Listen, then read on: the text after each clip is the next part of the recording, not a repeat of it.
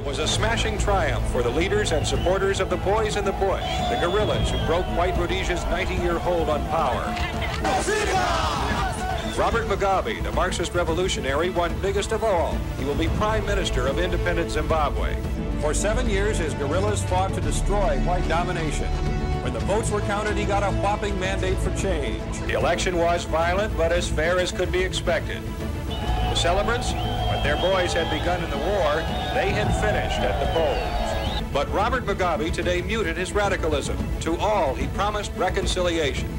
There is no intention on our part to use the advantage of the majority we have secured, you see, to victimize the minority. After peace, the most pressing issue is land. Blacks crowded onto tribal reserves have been promised unused land to farm. But Mugabe also says he'll continue white commercial farming, the backbone of the old system. Nelson Mandela was in Zimbabwe today, an example, he said, of how blacks and whites can live together, even a model for South Africa.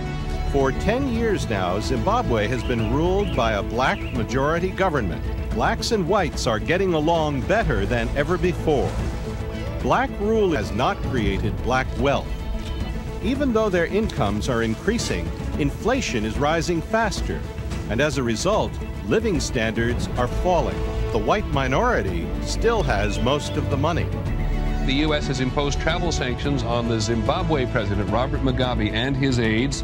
The White House says they may not come to the United States because Mugabe is not allowing fair and free elections. In Zimbabwe today, the government declared a state of disaster because of food shortages in the country.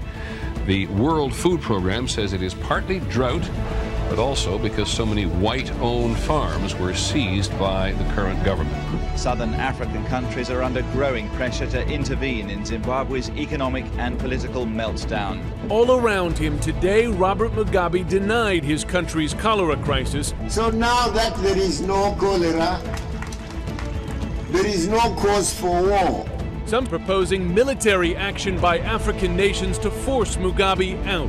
The inauguration, like the election, was more performance than substance. I, Robert Gabriel Mugabe, do swear The hand-picked crowd had received their invitations before Robert Mugabe was declared the winner.